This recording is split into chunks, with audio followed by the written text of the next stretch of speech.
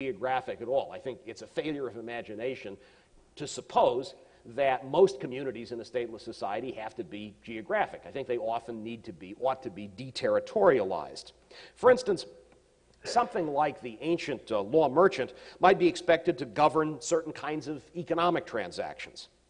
People interested in taking advantage of a consistent set of rules for such transactions might belong to virtual communities, linked by the internet and built on interlocking networks of trust that connected them with each other as they moved and worked into diverse geographic regions. These voluntary virtual communities could provide a range of services to their members, dispute resolution, for instance, grounded in principles widely shared among their members. Membership in such communities might make it a lot easier, in fact, for people to establish trust-based relationships with those who would otherwise be strangers. And members who exploited other members' trust obviously would soon find themselves without the benefit of membership. You don't need geography for that. People of all sorts who are willing to live peacefully, to allow members of their own communities opportunities for exit and voice, can contribute creatively to the ongoing process of experimentation and discovery that will enable a stateless society to flourish. Not all communities are going to work well, right? I think that's just a given. Some, indeed, may be dysfunctional and even destructive, and many will doubtless be committed to visions of the good life that are quite different from mine. That's okay. Who's going to decide what life looks like under anarchy? We will. All of us, through the innumerable individual decisions we make in communities and workplaces, associations, and spontaneous gatherings, whether they're geographic or not. What will the plan, the system, the dominant norms look like? There won't be a plan.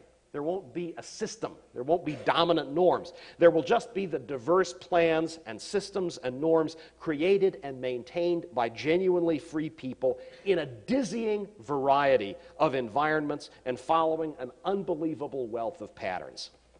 Now, as I've said, I've got fairly strong convictions about how I'd like to see things work without the state. Some of my convictions are moral. I think some things would be unjust and exploitative and subordinative and exclusive.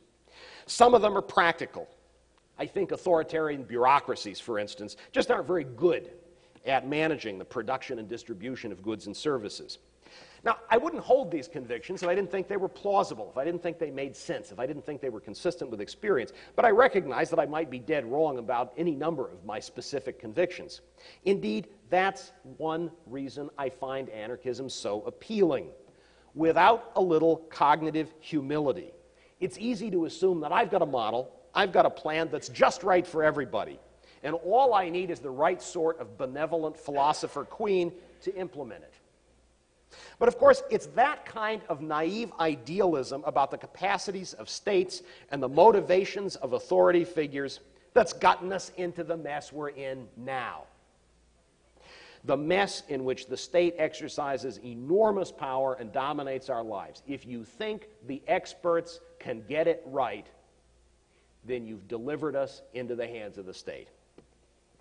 Accepting that some kind of cognitive humility makes sense, that I might well be dead wrong, is a crucial reason not to support some kind of cookie-cutter standard to be imposed across the board on communities in a stateless society.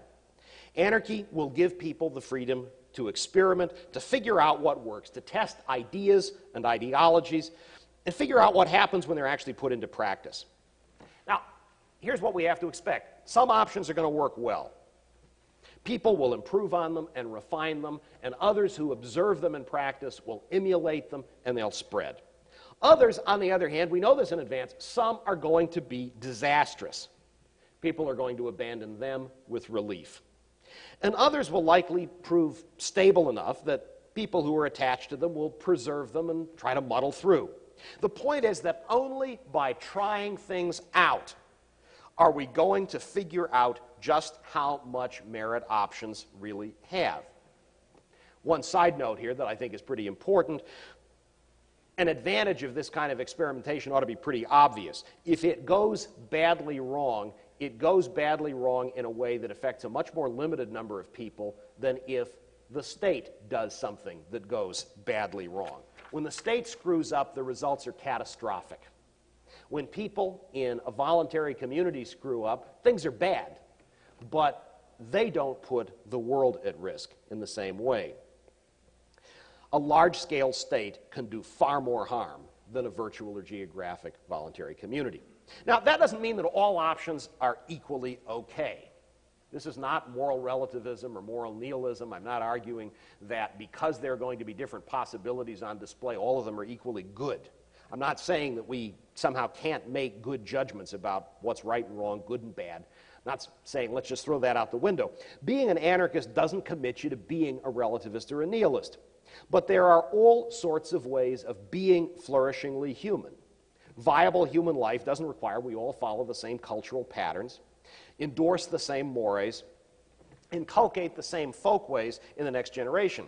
Now, for instance, some people thrive in bustling, open, cosmopolitan environments.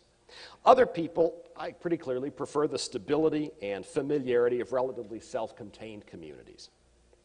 As long as nobody in a given community is coerced into conforming, enslaved, prevented from leaving, as long as everyone is treated decently, then there's no good reason for anybody else to object to the existence or operation of a given community. Individuals and networks in a stateless society can and should help those who are trying to escape slavery, free abuse, or overthrow tyranny. I think individuals can and should challenge cultural patterns, communal institutions that oppress and exclude, but that's not an argument for having anarchist busybodies spend their time trying to remake other people's communities, make them look like their own. And practically, of course, people are just going to lack the time and the energy and resources to engage in interventionistic, manipulative campaigns at the drop of a hat. This costs money.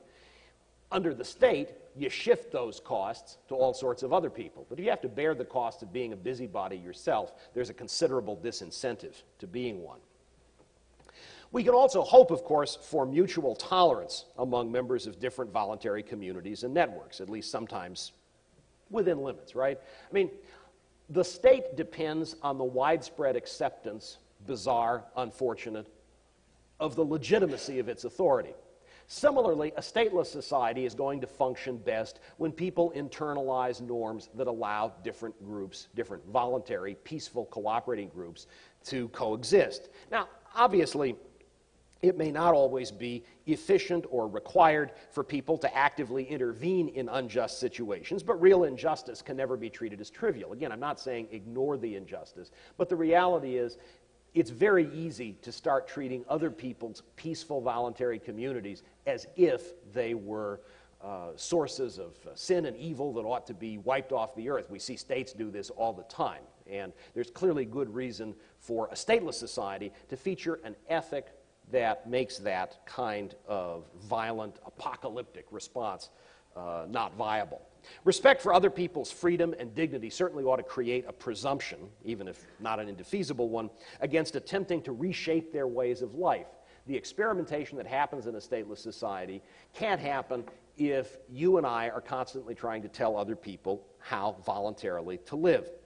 I mean, the widespread benefits of leaving different groups of people free to explore different voluntary strategies for living well will give everybody a reason to let the process of discovery within multiple communities continue.